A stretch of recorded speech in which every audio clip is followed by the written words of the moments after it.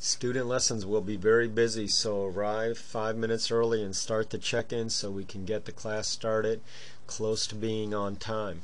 When it's time for grading, what we're looking for the green patch are students that are standing in a fairly good athletic stance, or at least somewhat close, and able to use their feet to turn their skis, which we see this little student doing here by standing somewhat in a good position and using those feet. This is what a green patch level skier would be looking like if they were earning a green patch. Now they'll actually be skiing around little brushes as they're doing this, but it's really the same basic thing that we're looking for, the good stance and the turning of the feet rather than the shoulders.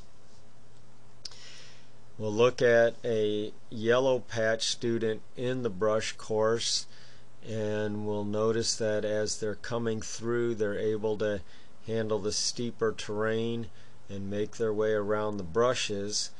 But as we look at how they're making their way around the brushes, they're turning their shoulders and their hips to get around the brushes rather than turning their feet.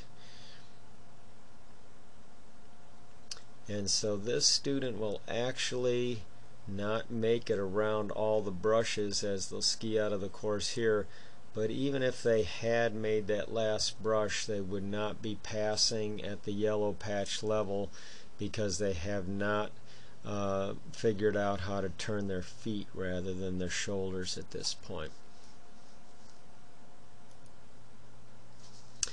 Here's a student working for a brown patch, and we'll notice that they do have a more athletic stance and they are able to turn their feet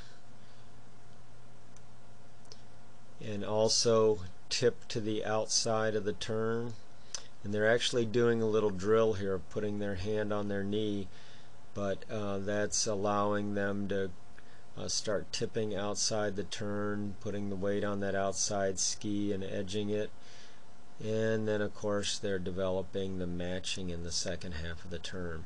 So this would be a successful brown patch skier skiing around the brushes.